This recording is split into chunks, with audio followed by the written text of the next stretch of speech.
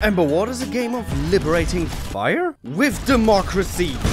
But can you beat Emberward with only one tower? Seems impossible, because it is.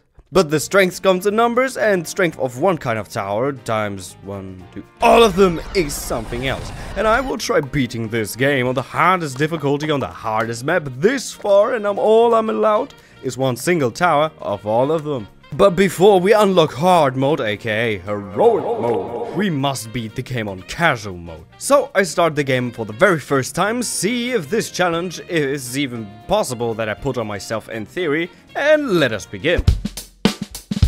Welcome to Emberward, a roguelike tower defense deck builder and Tetris. I feel like I just summarized my childhood with Flash games. Goddamn. According to the rules of our challenge, when we start a map, we use one tower that we placed, and besides this tower, the only other tower we are allowed to place is exactly the same one. Means if I decide to place this AC 130, the only other tower on this map is gonna be this AC 130 times 150. That's basically the rules done. The game starts this way. You start at this point right here. Choose a character you think seems suitable to you. I think I will take this one. Afterwards, you choose a starting deck, which adds 3 towers to your deck. Haha, if only you knew all I need is 1. But also it gives you a small pool of Tetris blocks that you will need to defend your base. And because why should I stop here, we also get a relic that improves something. And as long as it's not this relic right here, I don't give a shit, because all other relics are as useful as using a baseball bat to turn off your brake lights. And so we find ourselves on the first map. We built a little bit of defense. Yeah, I didn't say I have any idea of what I'm doing here. Thank God this game is forgiving for now. But basically, to summarize you my first learning curve, we start making a funnel. For this, we simply just try leading all the red lines into one as soon as possible. And of course try to make it a maze. That makes me question if it's worth the distance to go to the fridge. Besides that, of course, we are keeping the rules in mind to defend our small flame from waves and waves of enemies. Some small, some bigger, some way too big that are also fighting my towers head on to make it even harder on us. And that we will do by spamming the shit out of our tower, which in this case is simply gonna be this one right here. A small but very effective drone. I am proud of you, my little assassin. But besides that, the only thing I would add is that we try using our Tetris blocks as best as possible. And oh look, we already killed the boss. Well, that was easy enough, but that was casual mode and the easiest map of the game. So I very much expected this to work. Now we have heroic mode, so one of our checkpoints is getting fulfilled. We are in the hardest difficulty, but before we start with going to the hardest map, I actually have to beat it again. Because apparently that's the rule of this game. Back into the map we go and see how much harder heroic mode is. It can't be that bad, right? Right?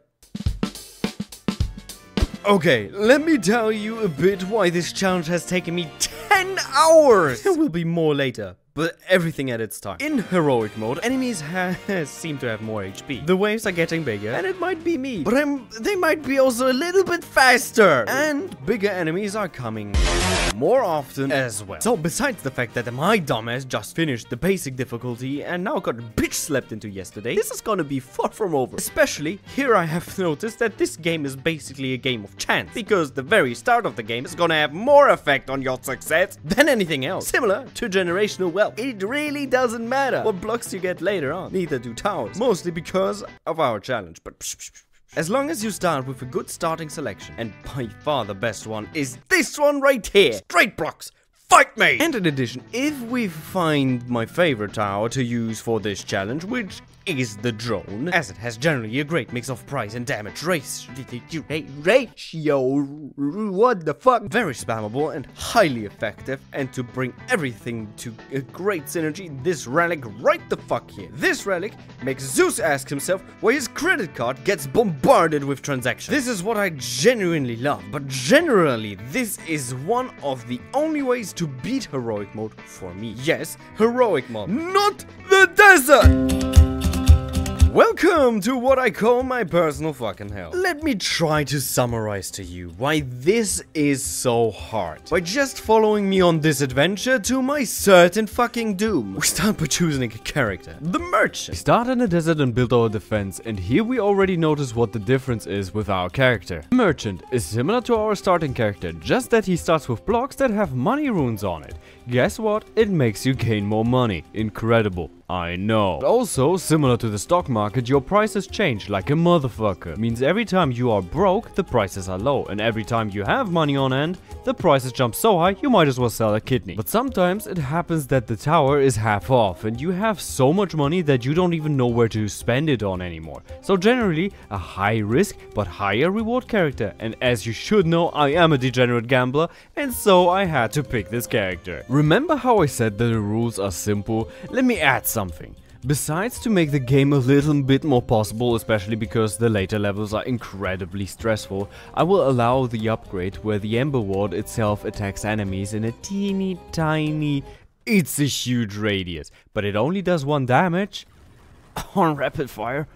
Because it's almost like the heroic mode is almost made in a way that you are supposed to have a challenge with the entire upgrade tree unlocked. So the only other tower allowed is basically the thing we're protecting itself. Call it self-defense, I don't know. And why are the levels so bad?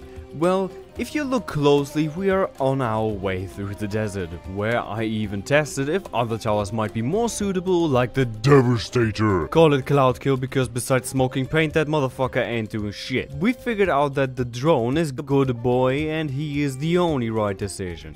But besides that, the desert has so many differences. First of all, the maps are quite a bit harder, in the sense that either the way seems super short, or that the enemies are coming from all directions, or making a good maze is similar to getting a PhD in geometry.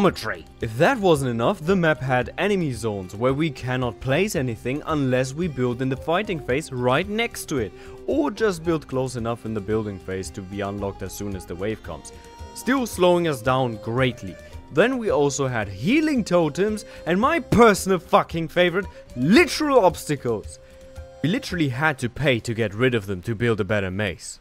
These maps didn't really make it harder, they just made it really fun to play, as they were huge maps where I was able to spam the literal fucking shit out of everything. And probably the most important part, the enemies. First of all, health! Like, how much do they have? No matter what I did, if it wasn't 1000 drones, then it wasn't enough. At some point it was basically only big enemies that blew up when not killed before they could self-destruct once low enough, disturbing my entire defense. Or sandworms that literally went underground, becoming unhittable. And my personal fucking favorite, these fuckers right here, throwing weapons at my towers, basically turning them off and making them useless for a while. But that wasn't even the problem. They are fucking fast and have way too much HP. So this screen was my usual ending to a 1-hour run. So we have a couple of difficulties. How do we go against it? Well, first of all, I got better at making mazes. Probably the best thing I did. From there on out, I spammed all the towers when playing the merchant when they were at least reduced in price, collecting as much money as possible in the meantime. Then we arrived at the boss, pushing him back to the end of the train, and... oh. The boss had a heart attack!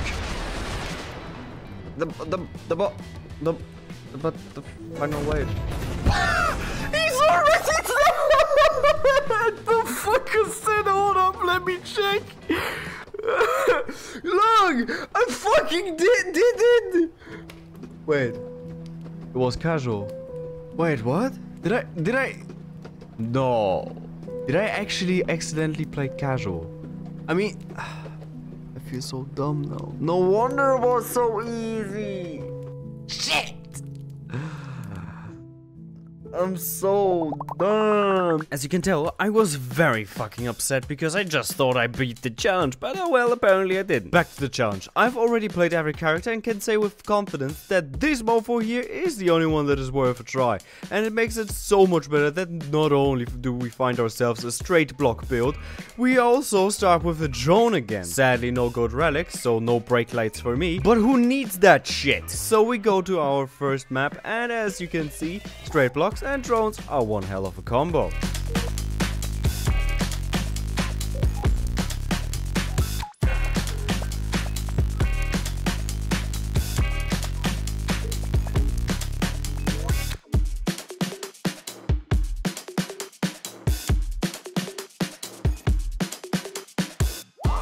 After more and more levels, the one or other devil deal, and a literal war crime of a defense we made. God damn! We found ourselves back at the boss, this time 100% sure this is hardcore mode. So started as usual, small defense, make a maze as long as possible and defeat wave after wave to charge the cannon to hit the boss. No! This cannon does not count as an extra tower. Fuck you! I thought about it. There's no way I'm beating the boss in one round before the cannon is charged. Fuck you! So we managed to defend wave after wave with minor damage. Shoot the cannon right into the chest of the boss a couple of times and piss him off enough to come at us. From there on out, all we had to do is survive the insane wave of near endless amounts of enemies. Stock up on our defense as all the money we had to be spent ASAP. With each step the boss came closer at us, there was more sweat dripping down my face as I knew this was one of the best runs I had. If I cannot do it now, I will not be able to do it ever.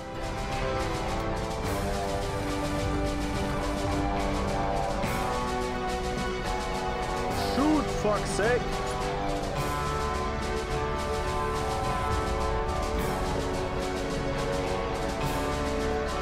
And in the final moment, I watched the health go down. So fucking close.